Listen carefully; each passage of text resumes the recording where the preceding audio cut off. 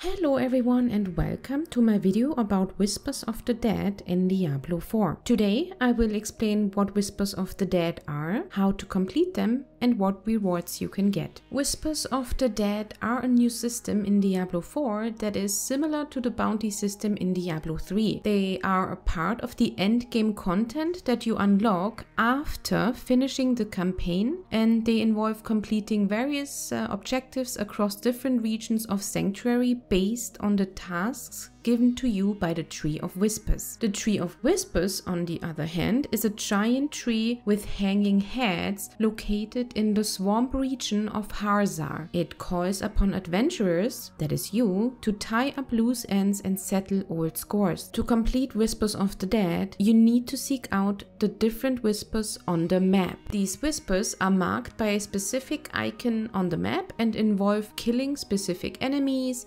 finding hidden locations, and more. Basically, there are different types of whispers, such as assassinations, completing dungeons, harvesting anima, doing certain local events, PvP activities, world events, culling groups of enemies, and more. Each whisper will grant you experience, gold, and grim favors. Grim favors are valuable items or a source, so to speak, that you need to collect in order to appease the Tree of Whispers. You can earn more grim favors by completing more challenging or time-consuming tasks. The more difficult tasks are marked by a deep red color on the map, while less rewarding ones appear in pastel red or pink shades. Each type of whisper also has a different icon on the map. For certain whispers that require you to find a body to interact with in order to hunt down a certain enemy that spawns after, you can click on the whisper on the map in order to show the area inside which said body can spawn. So be sure to click on the icon to reveal the zone. You can see how many grim favors you have by having a quick look at the bottom of the world map and seeing the grim favors gauge. Basically, you can only collect 10 grim favors at once though. After you have gathered 10 grim favors, you then need to return to the Tree of Whispers and give it your offering. Doing so will reward you with a large amount of character experience and a choice of loot cache that contains a variety of equipment, including legendary items and crafting materials. The Tree of Whispers can also reward you with nightmare sigils, which are items that can open up nightmare dungeons. These are special dungeons that offer more challenge and rewards than normal dungeons, and especially in regards to those sigils, the Tree of Whispers seems to be a great source of acquiring them. There's also a rumor that there is a penalty for failing to complete Whispers of the Dead. The Tree of Whispers may send collectors after you to enforce retribution for breaking the pact. This creates a bounty system where collectors ensure that unfulfilled contracts are completed. I'm guessing it means that if you do not complete a whisper, you might be haunted by enemies here and there. However, I would just suggest you complete whichever whisper you are after, so there's no need to worry, right? Whispers of the Dead are designed to be rather easy but fun with a low difficulty level. This provides a relaxed and flexible gameplay experience, allowing you to choose objectives based on your preference and playstyle. In addition to getting valuable rewards and experience, you can also accomplish several achievements at the Tree of Whispers. These achievements reward you with titles that you can display on your character, for example. And some of these titles you can earn from the Whispers of the Dead would be cool ones such as Apprentice, Traveler, Bewitching, Reaper,